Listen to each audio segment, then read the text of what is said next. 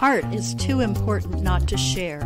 Welcome to the Allie and Callie Artcast. Hi, I'm Allie. And I'm Callie, and we're with the Coeur d'Alene Arts and Culture Alliance. Hello, everyone. Hello, and how are you, Callie? I am dandy. You're looking so tan. I know, it's my spray. It's not natural. Can you see the orangeness of it? I see some little streaks. I'm not a very good tanner. And your legs are a little mosaic. Don't look too close. It's like the Mojave Desert, you know? These legs, not so good. Well, I'll tell you why. Because we were in the 3Cs fashion show. We were. And I was afraid that my white legs might scare people. They were so might blind white. people. Yeah, blind them to death. But wasn't that fun? That was so fun. So we modeled for Marmalade. Yep. And those were fun dresses. Yes. But then for Say Yes Bridal. Yes. We wanted to be brides, but they gave us Mother of the Bride. They made us be mothers of the bride. Which we thought we would have really dumpy outfits, but we had cool outfits. Beautiful dresses. Yeah. I would love to have mine. Yeah. If it fit better. The only thing about my dress is that I felt like I was wearing somebody's drapes. You said it looked like I was a couch cover. A couch cover. It was a really pretty dress. It was a really pretty dress. You were a lady in red. It was pretty fun. Yeah. It was pretty fun walking out there down the runway and having people scream my name. Yes. That was weird. No one, and I couldn't see them, so I didn't know who it was. Yeah. It was very funny. No one screamed my name, but I did ask for attention. Let's just say that. It was super fun, and I hope they raised a lot of money, and we might be knocking on their doors eventually. That's right. Yes. Because the 3Cs raises this money to not only fund people's the cancer charities, but also other charities in the area and surrounding areas. Yeah, so we need to look into that. Yeah, so it was a great evening, and it was a nice full house, and we had fun. Right. It was super fun, so I'm glad we got to do that. Yeah. I've got some other exciting news. Yeah. What? The posts are up in at Riverstone. And they're beautiful. They're majestic looking. I love it. I know. So we're like one step closer. The pillars of But music. I feel like we're actually, like 7/8 of the way there. You're so close. Yeah. All we need are the sails. 8 left. Right. That's good math. You know math. I took algebra. You did? That's it. That's as far as I went. I think that's about as far as I went, too. I'm not really a math person. Anyway, I'm sure. So excited. And our first concert, let's just remind everybody, first concert is July 6th. And it's New Jack City. That will be fun. And we're celebrating the Shade Cover. And the amazing organizations, businesses, and individuals who help contribute to make all it those happen. Great donors. So thank you, everyone. Yes. Can't wait. And Gino Construction. I have to give them a shout out because they made it happen. Yes, and also a shout out to Allie, who made it happen. Oh. You did. You helped. It was just perseverance. You pounded the pavement. You made it happen. You knocked on those doors. So. Yep. So, yay. Yay. Yay, yes. So today we're really excited to have Stephen Shortridge and Hayley Shortridge Gabriel here visiting with us. Thanks for being here, you guys. Thanks for having us. We should do harmony. Okay, hit it. Harmony. I know. I love it. So Steve has a new gallery in Mix It Up. Home. Mix It Up Home. And we went there last Art Walk to see the opening. Nope, I mean the Art Walk before. Oh, good. Yeah, I'm like 2 Art Walks. I happened to be the one where you were there. Yeah, I went to Cabo. I know. You had to leave early because you had to go to a Journey concert. We did do that. Yeah. That was a good idea. Yeah, well, I was there until about 7:30. Got in time to see the last song from Toto. They sang Africa, so we saw Toto a little. And then it was break, and then it was back full-on show. That's cool. Yeah, fun. It was really fun. Yeah, I bet. It's kind of like it's nice to know all the words to the songs. I agree. I agree. Right. So how does it feel being back in a gallery? Yeah. Well, you've been in Mix It Up before. But yeah, I mean, but it's nice to... What was nice about it was it made me do stuff. So I kind of got lethargic, and I kind of really lost a lot of confidence to paint. So that was... It was a good thing, just to make me get off my butt. And at the same time, then I really like writing, and so then I've been really serious about that. So I kind of woke up a bit, which was nice, because it's been a little stupery, you know, since having the gallery and everything. And so it was nice to kind of go at it again and try to do some new things, be a little more contemporary maybe sometimes, but I'm still me.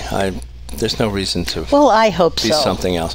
Well, I mean, you know, you start to chase other things because maybe somebody's successful at something, and then you realize, oh, that's kind of Ichabod. It doesn't really work. And then it's a step away from who you are.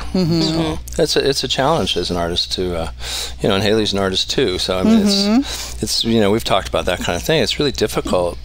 It's actually really pretty easy, not easy, but easier to copy somebody else than to try to be who you really are. And that's tricky. Yeah. Not the easiest. Right. Authentic. And Hayley, you do art, and you used to, when your dad had the painter's chair, you used to have a little section in there with your art. Yeah. It was awesome. Are you still doing art? I am trying. Since then I've had 2 children and started another business that is growing and great, and so it obviously swoops up a lot of time. So I keep buying canvases, blank canvases that just stare at me. But you still are doing art because you're still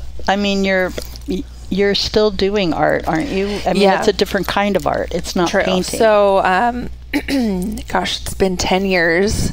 I started True Life Canvas. In 10 years. Yeah. Holy moly. So in going with the same theme of heading towards the human canvas, so calling it True Life Canvas towards people, started doing permanent cosmetics, so eyebrows, eyeliner, lips. But the reason I got into it was discovering you could do areola work for women that have undergone mastectomies or, you know, different things too. I had a client in today with vitiligo, or, you know, there's just different, or scars that are insecurities for people that I can camouflage for them. Or so, yeah. That's really cool. Yeah. Yeah. Yeah, I was sitting with your dad once. It's been a little while, but he showed me some photos of your work, and it's amazing. What you were doing for women who, you know, have their breasts rebuilt, and just to feel normal again, and what you did made them look like they had nipples. I've seen, you know, they wept.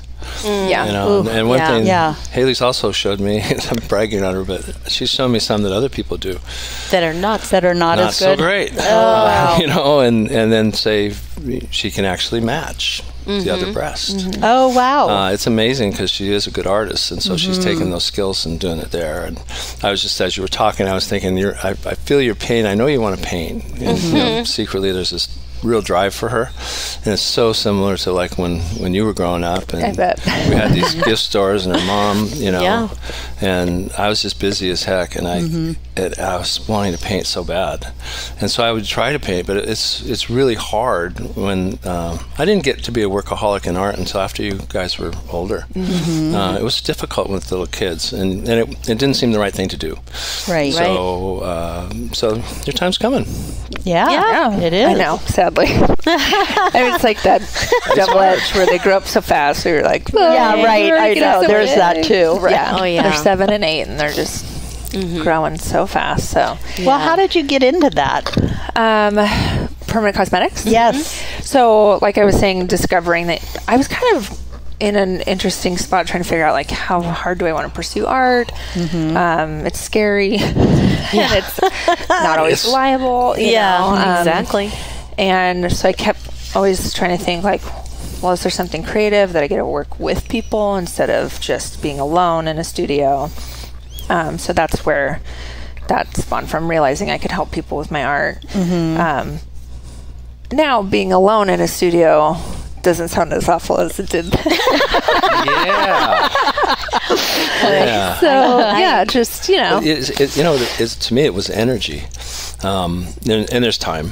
But I mean, you can find the time, but sometimes you go, well, I finally blocked it out. Hey, I got 8 to midnight, and I don't work at night.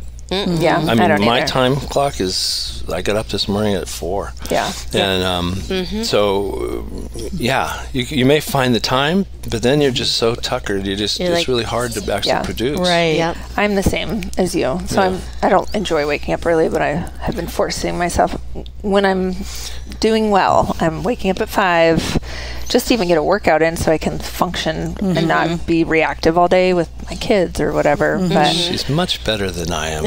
Those disciplinary things. but then I still don't paint. Well, well, you got a lot on the schedule. A lot on your plate. How old are the kids? They're 7 and 8. Oh, that's a great They're age. Swanson. Yeah. Yeah, it's great. And so, like you were talking about, you didn't use the word guilt, but it's the guilt of feeling like it's selfish to go find time to paint when I don't know if I'm going to make any money for a family off of it. That's the other thing. It's like, oh, it's a hobby, right? Right. Like, no, I'm actually trying. I would like to trying make to money sell doing stuff. this. Right. Yes. But it's difficult when you start because not many people really make money at it. Right. And so when you first start, it's kind of like, oh, that's really nice. Yeah. It's like, well, yeah, but no, I think I could maybe do it. And it really, in the way I put it, I had 10 years of practice, professional practice, before I was able to paint close to what I could see. I still see better than I can paint.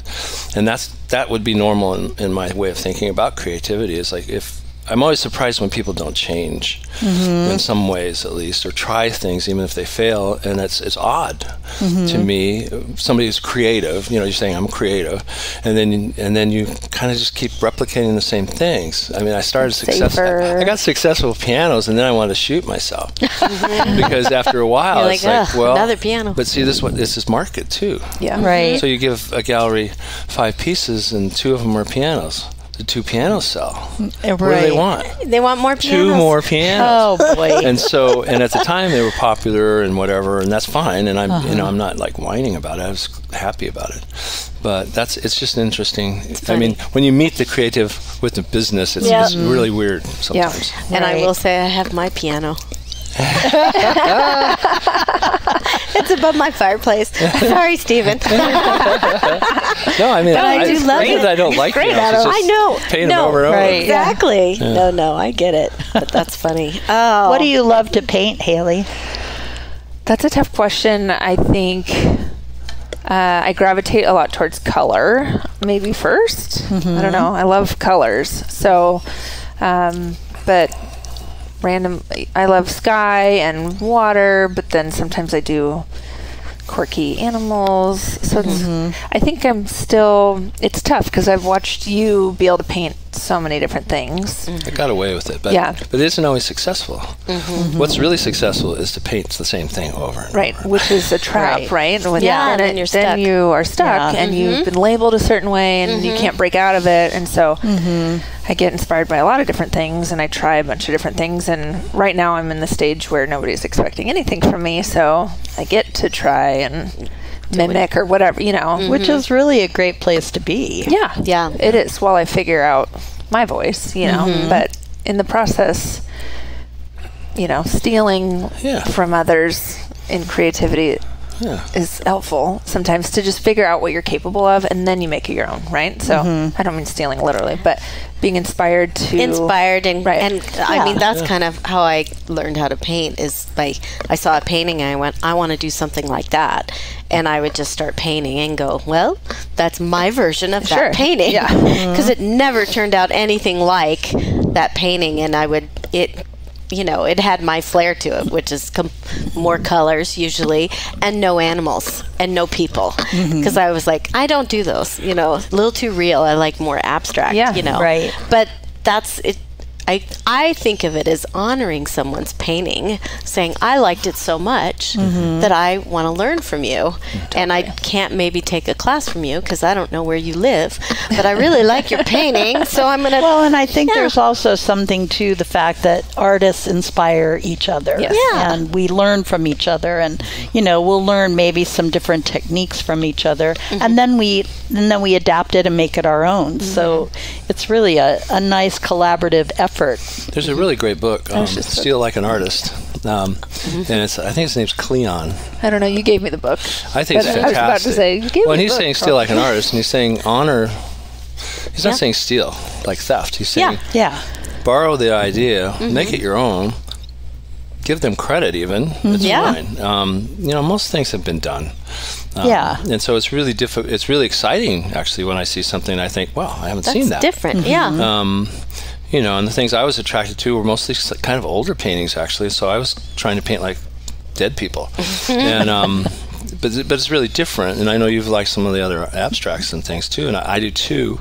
I just don't feel as comfortable doing it, I guess. But I do enjoy it. Yeah, I have one that's over our fireplace that's really big, and I started using rollers, you know, to get these textures. And I did them so much, the painting actually looks like something that's been woven, because there's a lot of patterns in it, you know. Oh, cool. It's kind of neat, and I like doing that. I mean, I'll probably do more of those. They're like ink rollers. Yeah, they're like brayers, like rubber. Right. That's fun. Yeah. And so you don't lay paint on them. Basically, you're shoving paint around and picking it up and throwing back on and grabbing some, you know, medium so that everything's getting flowy. So it's kind of fun. Yeah, that's fun.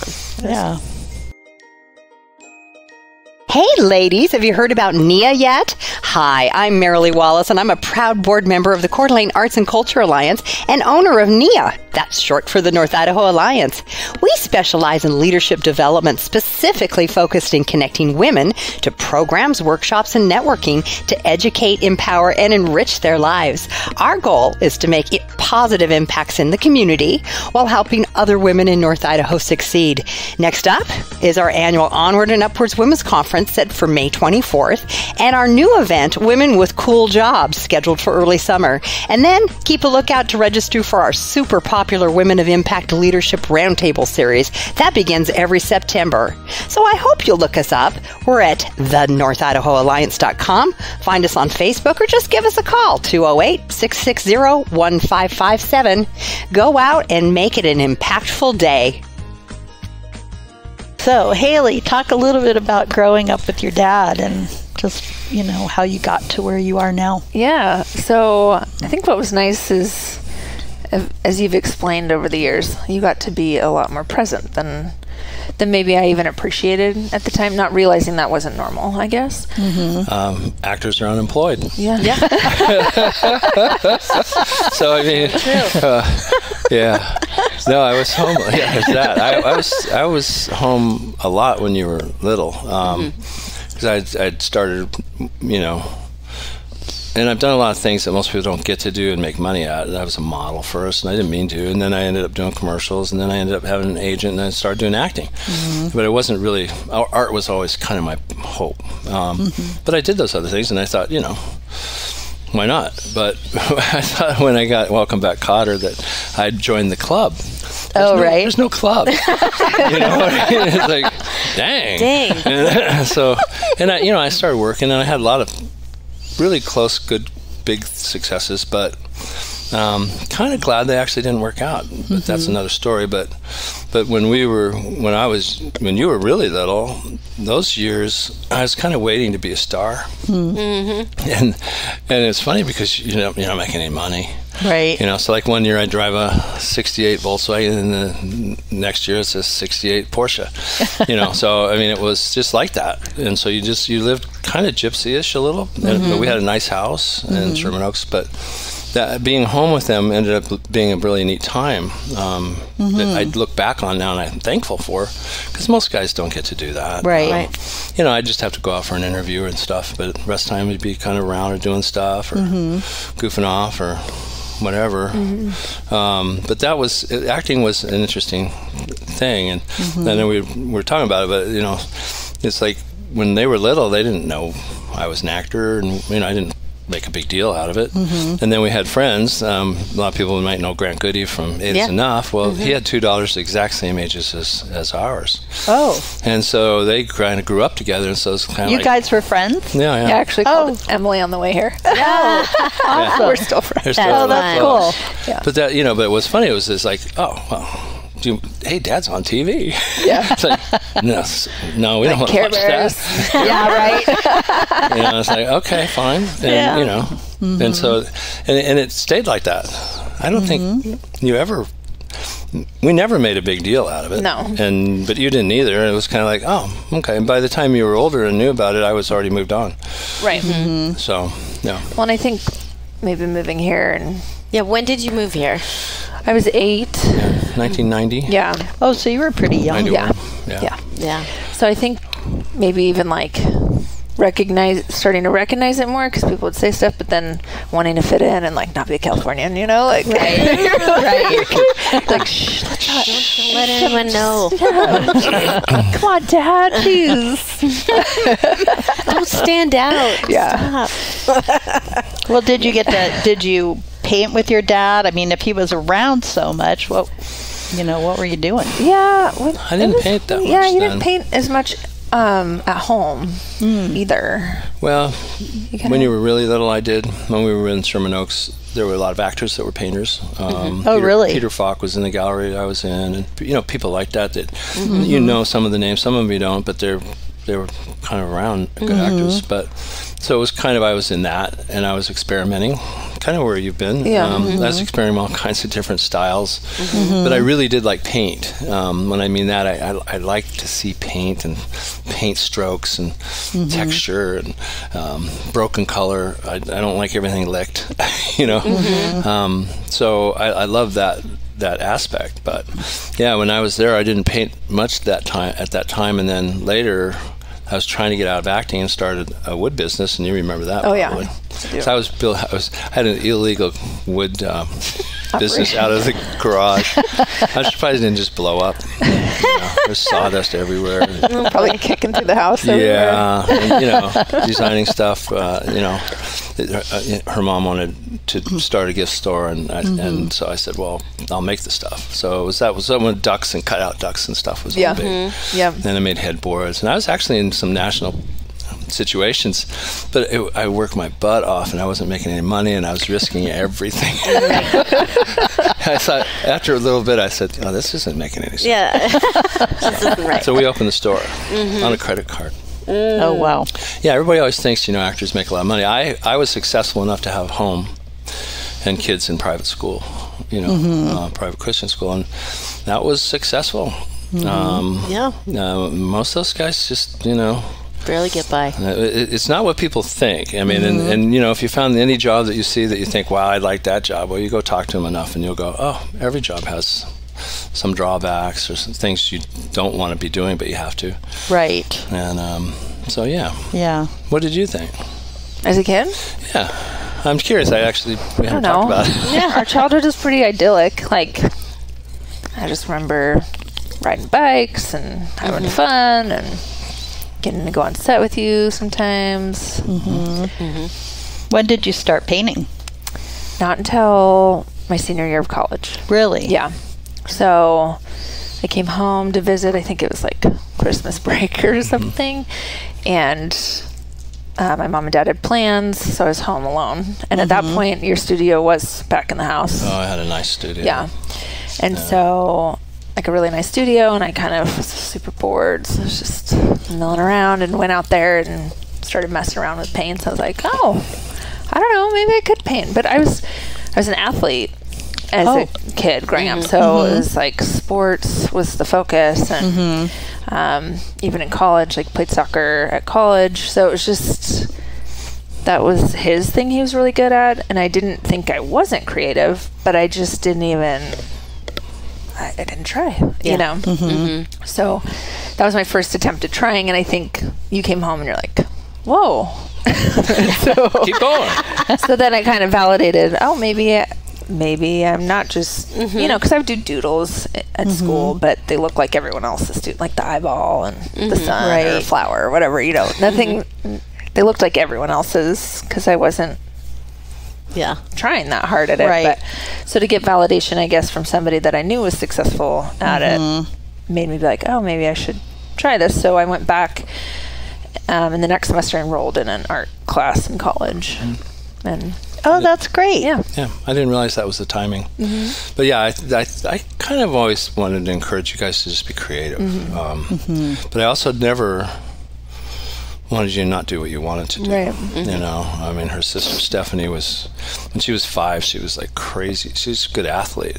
And Hayley would work harder. But, you know, you had the same gifts in different ways. And it was just interesting. But I'd watch other parents push their kids. And, you know, we know of a few that, you know, you go, wow, it blew the kid up. It's just like, I hate it. I'm never going to do it again. So it's like, I wanted them to be fully experienced. I didn't want to be a specialist in life. That's a good way I would put that. I would rather you were fully engaged in a lot of areas in living and experimenting and trying things all the time and not getting locked in. Like even soccer was like first, you know, in every really sense, even in my lifetime, but more in yours now, you have to be so specialized to succeed in sports and in a lot of things to the extent that the rest of your life is being damaged. I don't like that. It's a lot of pressure. You and Mom were really good at not putting that pressure on, and I feel like I grew up believing I could do anything as long as I want to work for it, and they wanted us to be free to make that choice, so it was never like, one day you're gonna like run this business, you know, like a lot of family businesses are like that. And so being around a family business, what was cool is to see the work ethic it takes to run a business, but it was never the pressure of like, this is what we're creating for you, you have to become this person or whatever they thought of expectations like that. That's good. My mother did the same thing for me. I grew up believing that I could be whatever I wanted to be, and I give her a lot of it. And I could do it. So then I moved to Idaho, and she cried her eyes out. But she also forced me to take piano lessons. That was a bust because I didn't want to. She's just hopeful. So that was that just reminded me of the, you know, getting pushed in something and saying, no, I'm not doing that anymore. I tried. He's really good at the piano, and so is my sister Stephanie. Naturally, they can just play. And I actually had the desire. I even took it in college again because I was like, I want to play an instrument, and I was just like, I can't read it. I can't do it. It doesn't work. I think it's like the math side of the brain or something. I can't read music. I like making up music, and I can play music, but I can't read it. And I'm dyslexic. I think I'm getting worse. I'm having a really hard time. But I was actually trying to learn the piano and try to read, and then I just got so frustrated I stopped kind of. And then I traded art for a cello because the cello is my favorite instrument. So I got a cello, and you know Kevin Heck McPana, he's like a big deal. I think he's at Whitworth. And he used to come over and I'd go over there with my student cello, and you know, I had a little better than one because I traded for it, so it was pretty nice. And I would never progress, and I think he just thought I was lazy and stupid, but I wasn't. I was really actually trying, but I was always kind of at the same level because I was trying to read these notes, and then I kind of gave it up. And he was very nice to me. I mean, hi, Kevin. He really was. And I thought he put up with a lot because, you know, he was teaching kids who were really good. And then I show up. And but later I realized it's the frickin' notes. They're all the same, but they're all in the same lines. And some of them are upside down and backwards. And some of them are connected and some aren't. It's like, that's a nightmare for dyslexia. So, you know, whether you have a little or a lot, that's like impossible. I can't imagine. So I still have it. I'm kind of thinking about just getting it and just making noises because I like that. I love the sound. Hey y'all, it's Jason from Tubbs Coffee Roasters. We are North Idaho's specialty coffee roaster. We are homegrown and we are local. We love coffee and we love our community, especially Allie and Callie in ArtCast. We have a retail space in our roastery in Hayden, and we can also be found on the shelves at Super One and Yolks. And if you like to buy coffee online, we do offer subscriptions. You can find us at tubscoffeeroasters.com. Support arts and culture and your local roaster. That's all. So you're working on your next book, correct? Yeah. So when can we expect that next book? Well, it's closer because I went to Cabo, and I would get up at like 3:30 and 4, and I'd go out, once it got light enough, but I'd start working, and then I'd go out and watch sunrise, and there it was like at 5:30, and watch the sun just come up. Nice. And I got a lot done. Good. I mean, I've had it done. I thought it was done many times now, but now I'm thinking, how can you write such crap and think it's good?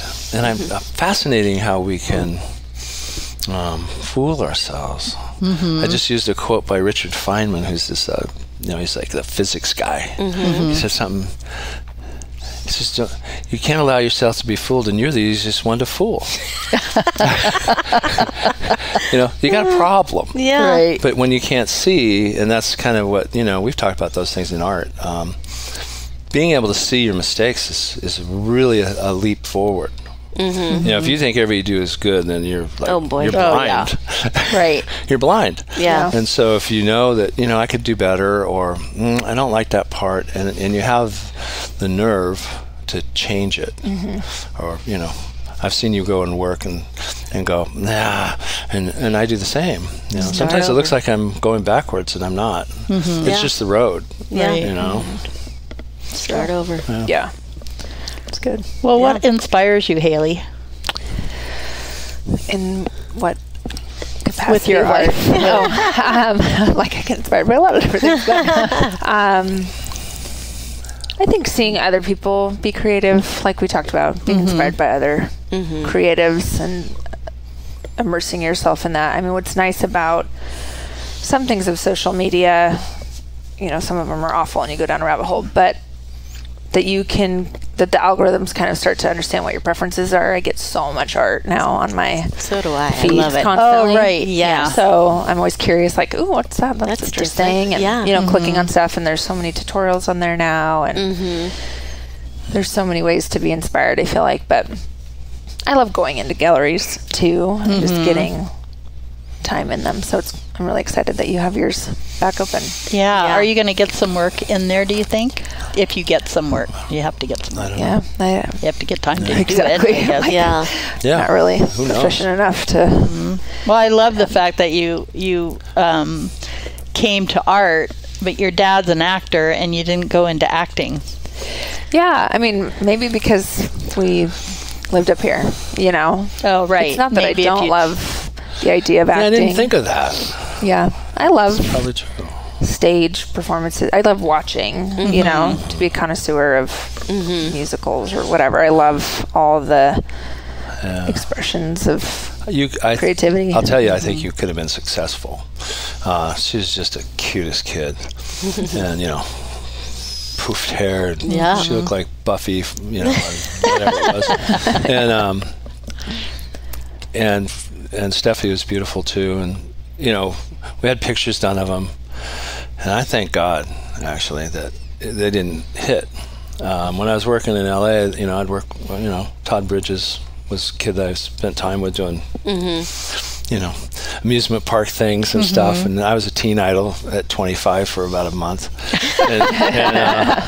So, that kind of stuff happened. But I was with a lot of younger guys, Adam Rich from Eight Is Enough. We did a Fantasy Island together. So I was around these kids, and they all messed up. They all got hurt. Yeah, right. My parents too. I mean, they'd steal their money or something. But they just couldn't handle what was going on.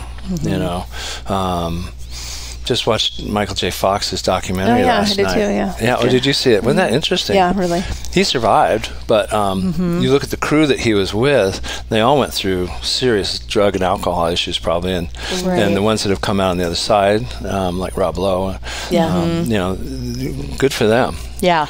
But a lot of the kids didn't.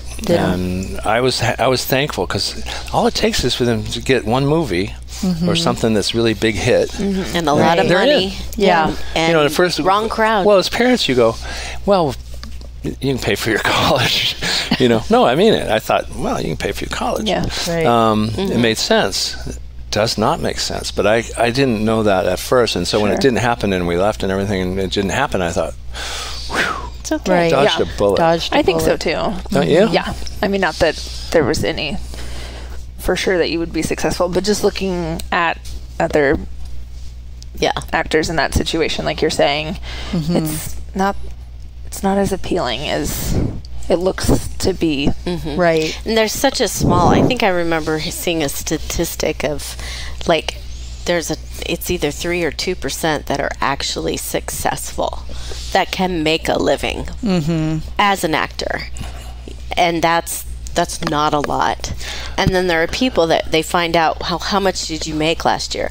$10,000. Right. And you're like, and they live on unemployment the rest of the time. And I'm like, that is ridiculous. Yeah. And you just like, to me, as an actor who's done this for over 40 years, I've always had another job because I don't like not paying the bills. Right. Yeah. That makes me sick to my stomach. And I also love being with my kids and my family. And so I've made a conscious choice not to live in those places and not to do those things. Sure. I never said, I guess I cared more about my life and my family, kind of what you said. It wasn't my living, it's my passion that I get to do on occasion. Right. And that's enough to fill my void in my life of like, oh, I love performing, But if it had to be my my income, that is not me. And I don't know. And the people that can do it, shout out to you, but that's a tough life. And then maybe you lose your passion for it if you have to do it too. Yeah, it's just hard. That's the best part of acting I ever did was pretending I was an actor. No, I didn't feel like one, and I didn't at all. I had anxiety about it. I thought I was a pretender, and I never fit. But I have a interesting. I remember it was, I don't know, probably from the 80s or 70s. I just remember a statistic. You can't do anything in LA without a SAG card, Screen Actors Guild. Right. Well, you can't do anything without it, but you can't get it without doing something. Right. It's really a catch-22. So it's really difficult actually to get in unless you're a young kid or you're a great skateboarder or something. They go, well, we need you for that Pepsi commercial. Yeah. But the reality was, they said that 95% of the union, these are the people that are in the union, don't even make $5,000 a year then. Wow. And that's crazy. That's frightening. Yeah. It's staggering. And that's in LA. Yeah. And that's where most of it's done. Right. The film and TV. Oh yeah. It's crazy. So it was nuts. Think twice. Be an artist. Do something else. Anyway. No. Well, Hayley, if somebody wanted to come and see you and get some work done, where would they find you? So True Life Canvases, my husband and I have built that business now. Like I said, for 10 years, we're down in Riverstone, right next to Z-Spa. Oh. And now we've grown into a medical spa. So we do say we're not your typical med spa because our focus is a little more holistic and health focused and finding anti-aging solutions that are a little more natural and sustainable instead of, we do offer the other things, injectables and things like that, but more sparingly. Our MO is a little more like encouraging everyone in their own beauty and not trying to make people look different when they leave. Right. I love that. I don't look like everybody else. Yeah.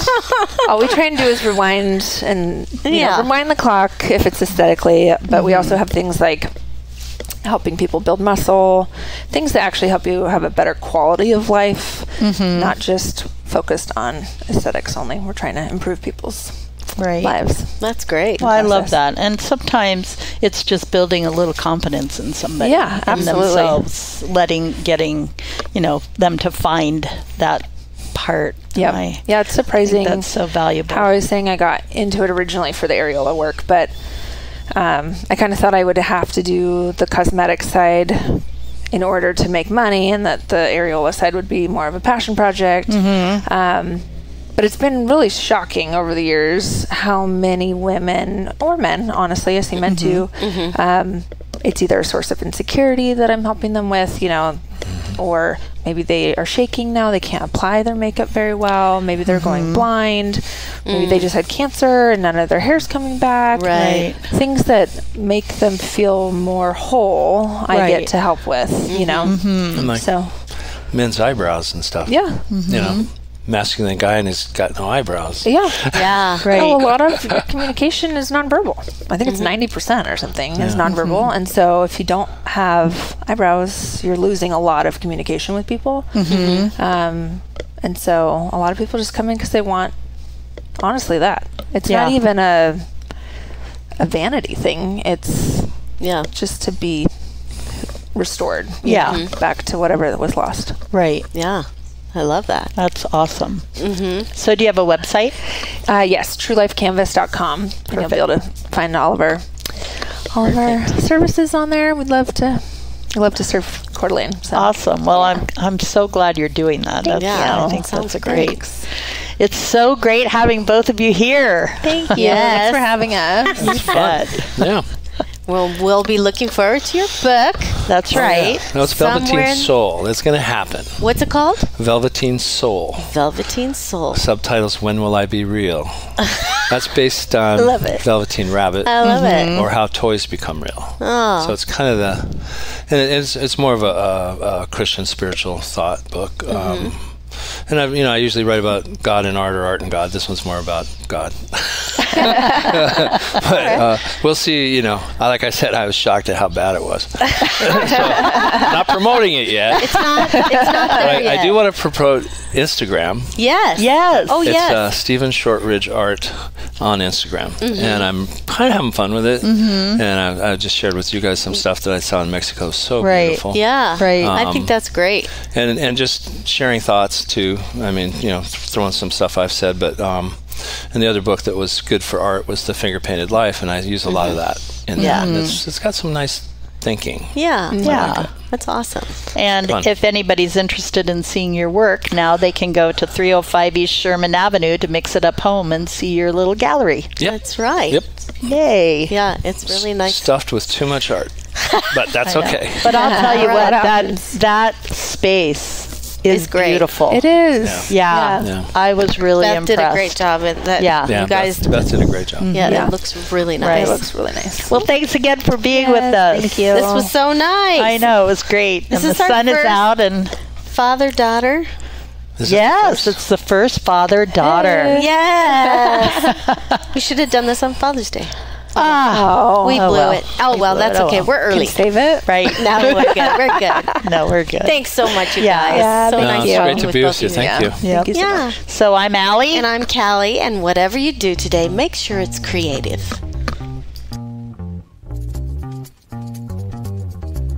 The Allie and Callie Artcast is a program of the Coeur d'Alene Arts and Culture Alliance and is sponsored by NIA, North Idaho Alliance, a woman-based leadership organization designed to inspire, uplift, and impact your community and lives.